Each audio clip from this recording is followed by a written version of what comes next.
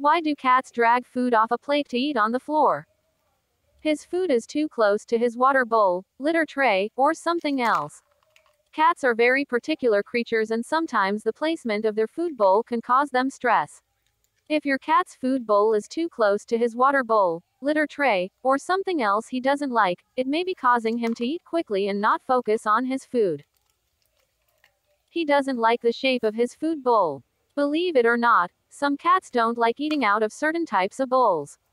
If your cat is throwing his food on the floor, try changing the shape of his bowl. Sometimes a different size or shape can make all the difference in the world. He's a messy eater. Some cats are just naturally messy and will make a bit of a mess when they eat. This isn't necessarily something that can be corrected.